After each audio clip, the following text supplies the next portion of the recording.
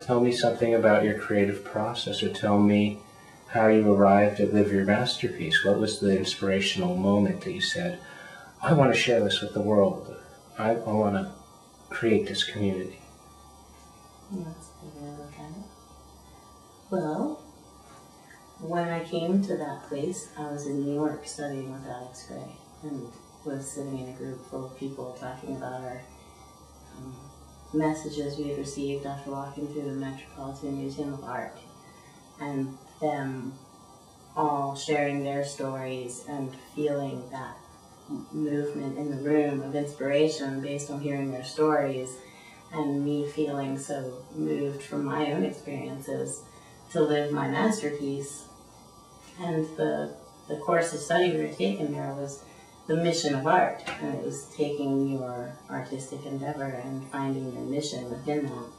And so after leaving, that's what I felt moved to do, was to live my masterpiece and have my mission of art to be inspiring others and to have people feeling moved to do their best and to feel their purpose being aligned with what they were doing, and having it all match up in a beautiful way. And so when I came back from studying there, I kind of hit the wall and got sick with pneumonia and was in bed a lot, and I had a dream one night that I should share this in a book and put together a book of stories and share it in a publication form. So I came to the point where I thought, okay, well, once I feel better, I'm going to get out and put open calls on the internet and find out what it is that people really are having inspire them, what it is that drives them. And that didn't necessarily limit me to artists. It incorporated all people who are living their creation in a beautiful way and creating their lives to be their masterpiece. And so I put open calls on the internet, mostly geared towards artists and musicians and creative people, but then I was getting responses from people, everyday people, who were saying, wow, this is really inspiring, and gee, I'd really like to share my story with you, but that doesn't have anything to do with art or music or dance or any of these other mediums. So I decided to really encourage that as well, to not only gear it toward, artistic communities, but just to have, anyone out there who really wanted to speak their mind and have their profound shift in awareness through creativity be heard and felt and experienced by others. And that's really where I was born, was being in New York and being around magnificent people who were willing to speak their truth so eloquently and have it inspire us as a group all around us. And reading Alex Gray's work and hearing his inspirational stories, and reading The Courage to Create by Rollo May, which is a great piece of literature that kind of goes into the dance of creation and how it's the art of intimacy, conception, and delivery all in the same moment of having creation be that, the culmination of things all together in one moment. That's just such an inspiring movement to feel, and I wanted to come together and have a place where that was felt on a grander scale and have it be continuing to build momentum. So that's mostly where it came from. Magic.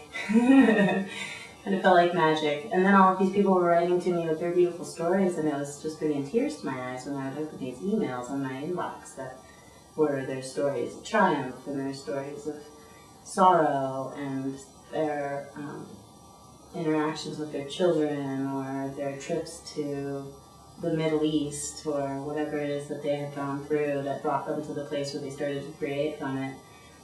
It was just profoundly beautiful in that, and amazing, and I felt so honored to receive that. And I thought, wow, if I feel this honored to receive this blessing in my inbox, how beautiful it would be to put it into a publication or do an entire movement based on it, and have it go from there, and then eventually include installations of artwork that would travel around the country or around the world, and have music and dance and color therapy and food and just all sorts of entertainment that were creatively inspired, that were geared toward feeding hungry souls. Mm-hmm. Anything that was geared toward feeding hungry souls. that helps to define things a little bit. Well, it sounds like the mission of Live Your Masterpiece, correct me if I'm wrong, is to share inspiring stories about the transformational power of art? Pretty close. Why don't you restate it? The mission for Live Your Masterpiece would be for people to share their profound shifts in awareness through creative action. Okay, beautiful. Could be art, could be music, could be dance, could be motherhood, could be teaching or mentoring or living out in the woods. You know, I've gotten profound information through nature, just taking walks and or through animals, different animals that relay messages to us when we have a question on our minds or things of that nature, but not limited to art. Okay, so if people want to read the stories that you're collecting, or if they want to share their stories, how do they get involved? The easiest way to get involved is to go to liveyourmasterpiece.com and submit stories there, or read stories that others have submitted, or find out who it is that's putting stories on there and go to their sites and read more about them to gain inspiration through them, or contact me directly and get information that way about who we're considering publishing through and what stages we're in, and as far as the project. We'd like to have scholarships, apply for nonprofit status, raise funds so that we can pay forward to some people who would like to be involved with creative endeavor but aren't able to because of lack of finances. I was raised in an inner city school and was the minority in my class, so it would be really nice to be able to give back to that type of dynamic also, and really see that kind of pay forward, because I feel so grateful to have come from where I came from and to have come this far in my life and have a clear vision of what it is that I'm doing. I've got journals filled with years worth of what am I doing here?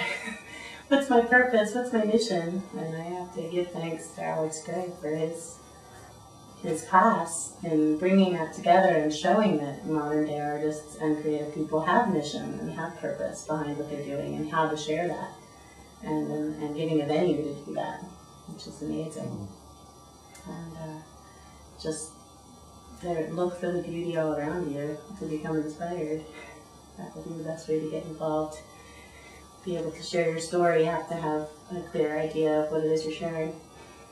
So that's what I'm finding. A lot of people are writing in saying, I don't really know how to write, or I don't know what to say, or how to share.